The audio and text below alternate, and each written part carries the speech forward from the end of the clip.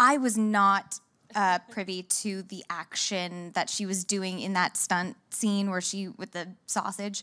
I'm so glad. That sounds really good. If you guys haven't seen it, Oh yeah, sorry. With the sausage. You don't know because you haven't seen it. But there's a fight sequence with food, and I am so glad that I didn't, because seeing it all cut together was really cool and jarring in a way, because I thought, what is happening? Our movie was about a cappella music, but that's why it's great, is because it's building in such a way where you believe it because you're following these characters and you love them, and so you kind of suspend your belief a little bit that this could happen, I guess.